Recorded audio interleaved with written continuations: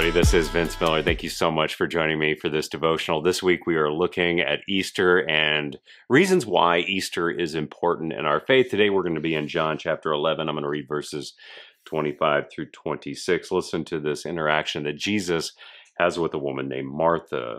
Jesus said to her, "I am the resurrection and the life. Whoever believes in me, though he die, yet shall he live. And everyone who lives and believes in me shall never die." Do you believe this? So again, let's talk a little bit of context to kind of get a picture of what's going on here. So Jesus had a very few close friends during his time on earth, and among those were a small family of siblings.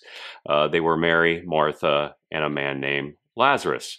We read about them several times in the Gospels, but in this story, their brother Lazarus gets sick and dies. Jesus was not around for the events in that final week of his life, but 4 days after his death, Jesus finally arrives on the scene. As he enters this moment, the family is in mourning still, and friends and family are gathered around. They have already buried Lazarus, and Martha rushes out of the house to greet him, and she is devastated. And there is this short interchange that happens between Martha and Jesus.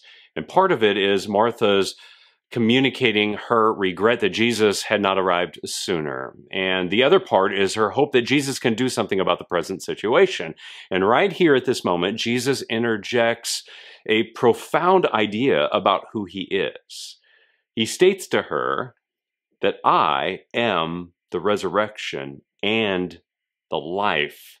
In other words, he is power over death. And as we continue reading, we discover that Jesus does raise Lazarus from death to life. Now, remember, up to this moment, people had seen a lot of amazing things that Jesus had done, like water changed to wine, or blind men were given sight, lame men walked, disease were healed among many people, but as of yet, no one had seen a miracle of resurrection proportions. I mean, no one had been raised from the dead by him, especially not someone who had been dead for 4 days. This had never been done because, well, it wasn't thought possible. Death was an undeniable law of nature. Everyone knew that everyone and everything on planet Earth died. Everyone. Even Jesus died, by the way, if you didn't know it.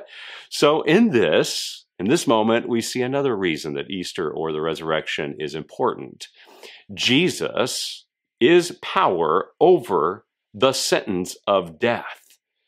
Death is the ultimate sting, fellas, of this broken world.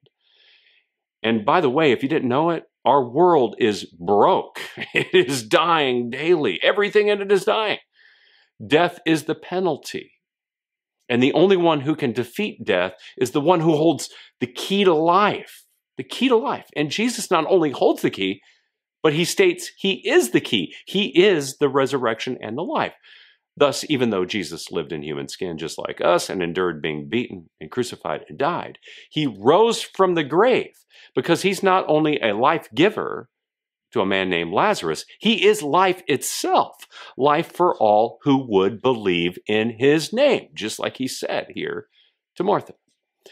So, guys, today I want you to look around. You're actually surrounded by death.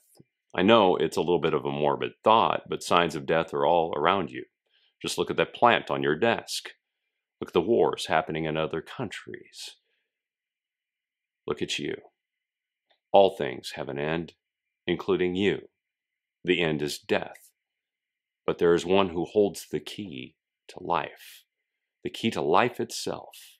He is the life giver, and his name is Jesus.